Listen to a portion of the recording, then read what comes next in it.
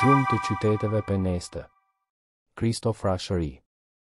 Njoftimet historike që kemi trashëguar nga literatura antike për fisin ilir të Penesteve, siç dihet janë tepër të varfëra. Burimi më i vjetër është Polybi, i cili në kapitujt e cunguar që merren me luftën e tretë romake makedone, përmend qytetin Uskana, një, pa na dhënë për të asnjë hollësi, përveç asaj që riprodhon Stefan Byzantini, se ishte një qytet i Ilirisë, 2. Të vetmet lajme me interes mbi Penestin, Penestet dhe qytetet e tyre, i kemi kryesisht nga vepra e Tit-Livit, i cili ka shfrytëzuar kapitujt e humbur të Polybit dhe burime të tjera të panjohura për ne. Sipas Livit, në pragun e pushtimit romak, në truallin e Penesteve, Penestiana Terra, kishte 14 qyteza dhe kështjella, prej të cilave ai na jep vetëm 3 emra: Uskana, Ustana, Oaneum dhe Draudak, Draudacum, 3. Uskana cilësohet prej tij qytet, Urbs, dhe qytez, Opiduim. Po ashtu cilësohet edhe vendbanimi Oen, kurse Draudaku dhe 11 pikat e tjera anonime vetëm kështjella, Kastela. Njoftimet e tjera të shkrimtarit romak, edhe pse të cekta, janë me interes për lokalizimin e truallit të Penesteve dhe për identifikimin e vendbanimeve të tyre. Sipas tij, në vitin 172 para erës son, repartet romake që zbarkuan në brigjet jugore të Ilirisë, pasi marshuan në thellësi të vendit, pushtuan kështjellat e Dasaretëve dhe të Ilirëve, ndër të cilat nënkuptohet Lynidin dhe Uskanën, duke hyrë kështu si pyk midis mbretërisë ilire të Gentit dhe mbretërisë makedone të Perseut. Pak më vonë, ushtrit të tjera romake, të cilat zbarkuan gjithashtu në brigjet e Ilirisë jugore, marshuan nga tjetër rrugë në thellësi të Ballkanit dhe dolën në Thesali, në kufit jugor të Makedonisë, duke hyrë edhe këtu si pyk midis mbretërisë makedone dhe shteteve greke. 2 vjet pasi kishte filluar lufta romake makedone, për të lehtësuar pozitën e vështirë të Makedonisë, Perseu mori 2 masa të rëndësishme me interes për temën tonë. Njëra, me karakter ushtarak, synonte të pastronte treven e Penesteve dhe jo atë të Dasaretëve nga garnizonet romake.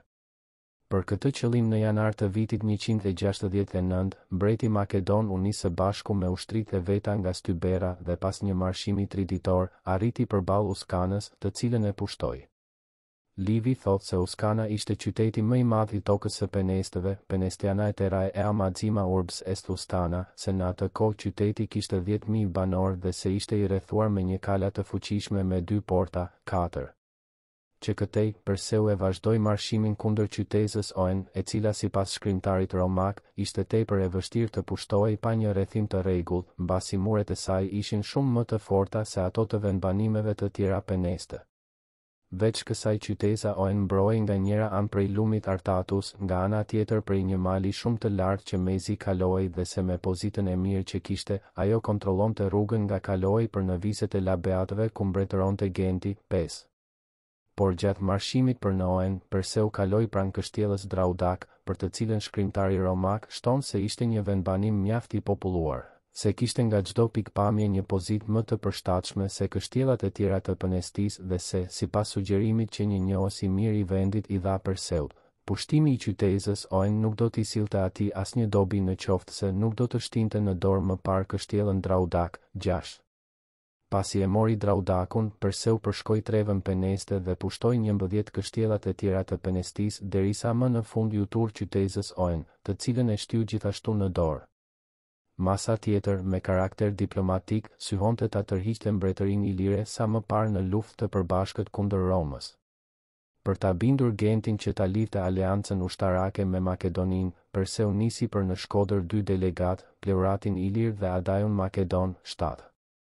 Delegatët e Perseut kaluan malin e Skardit, te Polybi, te Livi, Stapërdus Mons, Skordus Mons dhe përshkuan krahinën që quhej Liria e shkretuar te Polybi, Ilirici Solitudines, te Livi, vend të cilin më parë e kishin prishur Makedonët për të penguar Dardanët që të dyndeshin në Iliri dhe në Makedoni.